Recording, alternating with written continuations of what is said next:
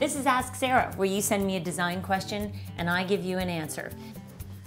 Okay, today's Ask Sarah question that I'm going to be answering comes from Colleen in London, Ontario, Canada.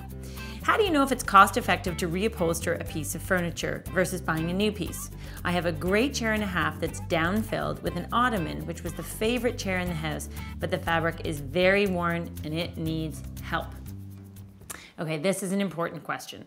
The first thing we have to start by talking about is this the ideal piece of furniture for you? Do you love this chair, and does this chair fit perfectly into your room scheme? And do you still like the styling of the chair?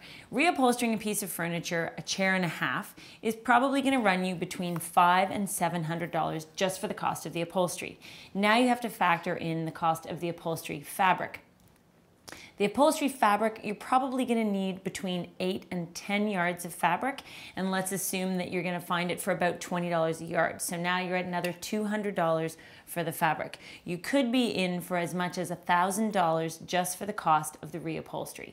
The reason I mention these numbers is because if at the end of the day you're going to have a chair that you absolutely love, that's absolutely perfect and all you could dream it would be, then it's definitely worth reupholstering it, especially if it's good quality. I often buy vintage pieces and have them reupholstered because, first of all, I find that you can buy vintage pieces of old upholstered furniture really inexpensively. This is the kind of thing I like to pick up at consignment shops, at flea markets, at garage sales, tag sales, you name it. I'm always on the hunt for a bargain. But the reason I buy them is because I like the way they look. I like the sculptural lines of the piece of furniture. And I find that it's something unique and different from what I could find anywhere else in the marketplace. Using vintage furniture is what allows me to create rooms that look unique and different. I don't want my rooms to look just like everything came out of a brand new catalog or out of a furniture warehouse.